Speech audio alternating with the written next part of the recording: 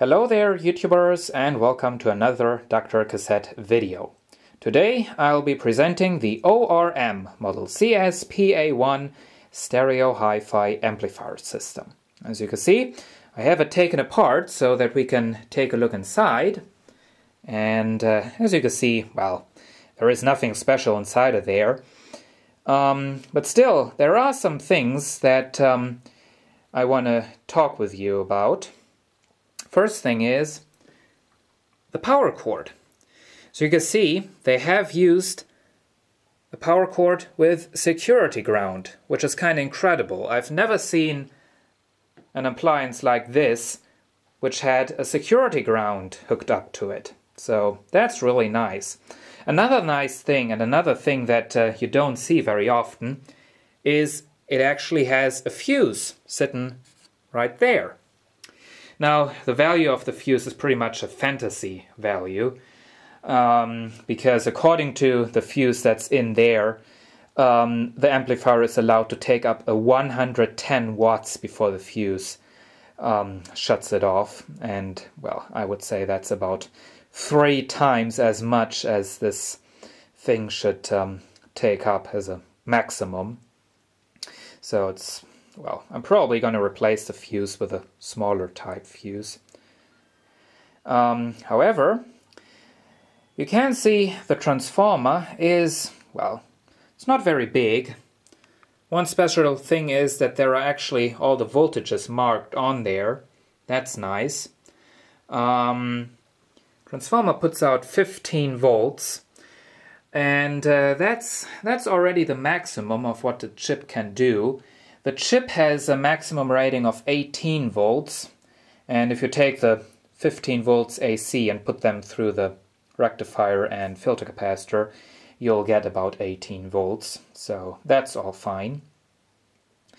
The amplifier chip is a TDA 2004, which is rated at 2 times 10 watt maximum. But that is with 2 ohm speakers, which, well, I don't think the rest of the amplifier was designed for. With the 4 ohm speakers that I have hooked up at the moment, we are getting about 6 watts per channel, which is okay, I would say. You see the inputs and outputs are right there. We have a input selector right there. It's one of those switches that transfers the turning motion into a back and forth motion, as you can see by that little pin there. If I switch it. The potentiometers for the tone control, we have bass and treble regulators, are pretty big for such a cheap amplifier.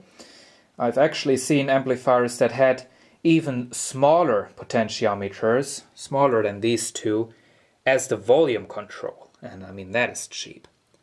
The volume control on this amplifier isn't too cheap. As you can hear, it has these kind of steps to go with the volume. However, the gear that does those steps is made of cheap material. Because in the lower volume range, which was probably used the most, you might be able to hear it's not clicking, and that is because that gear is just worn out in that sector. The potentiometer itself is good. I have read in the internet that there were models that had a volume control that was set up in a way that if you turn the amplifier up just a little bit, it was already blastingly loud. But then, if you turn it up further, it wouldn't increase the volume anymore at all. So that's one of those fake volume controls that makes you think that the amplifier goes a lot louder than it actually does. That's not the case with this volume control. It's nice and, well, no complaints with that. We have a function that's called 3D, which is probably supposed to give you some sort of a of a surround sound. Well, that is absolute garbage. It kind of works like a loudness. It's hooked up to the volume control, and there is a capacitor and resistor network that's working. But it isn't a loudness, and quite honestly, it would have been better if they would have just put in a loudness. Because the 3D, if you activate it, it just sounds horrible. We have a headphone output, and then, of course, the power switch. And also a little square LED that lights up. So, before we continue to talk about this, I'm going to play some music.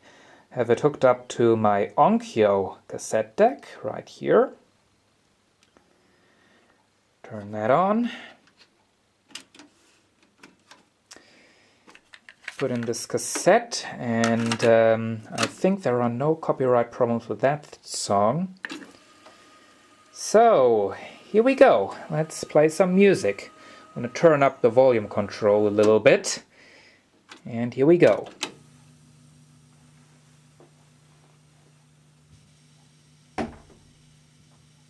As you can hear, the 3D makes everything sound kind of tinny. So you better leave that turned off. Now, I searched about this thing in the internet, and I found out that this exact amplifier is also sold by not only by OR.M but also by a brand called Dynavox. Yeah, it's Dynavox. Then there is a brand called Swinks. And that's about all the brands I could find, but, well, there are more brands, I'm really sure. However, this exact amplifier is also like a deluxe version, which is... it has a balance control instead of a headphone output.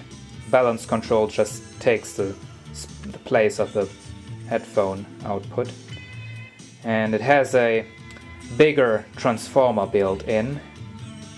And then there is like the ultimate deluxe version, which has again balance control instead of headphone output, has a toroidal power transformer, one of the circular things, has bigger chips, and, well, one chip for each channel, and which, well, it has wooden side panels. Well, of course, not real wood. No, it's plastic.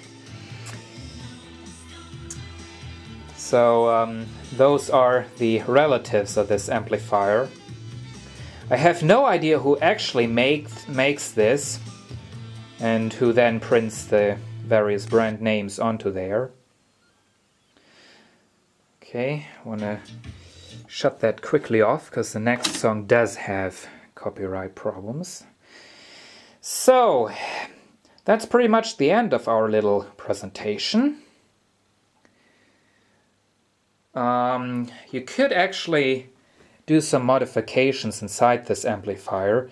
You could, of course, put in a bigger heatsink, but, well, according to what I found out, this is actually enough. It's a setup where the chip is connected to the metal bottom part of the housing, and that's used as a heatsink.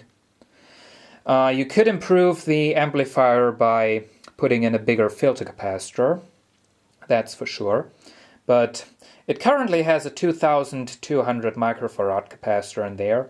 That's about enough, I would say. You could also increase the size of the output capacitors to get a better bass response. Also, these currently are 2200 microfarad types.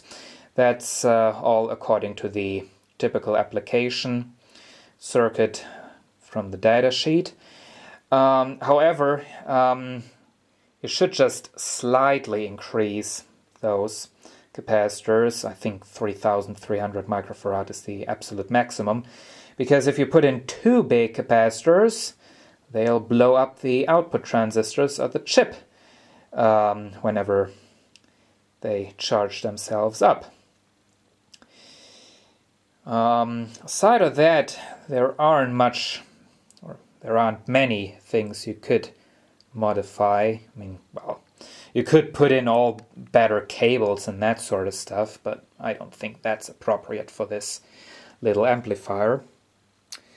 So all in all, it really is a nice amplifier. I really like it because, well, even though it was made in China, the designers of this amplifier, well, they had to produce a very, very cheap amplifier, but still, they tried to make it as good as possible. And I always like that. So, I hope you enjoyed this video, and see you again soon. That was the wrong button. I actually wanted to give you a little fade out thing, so here we go with the fade out.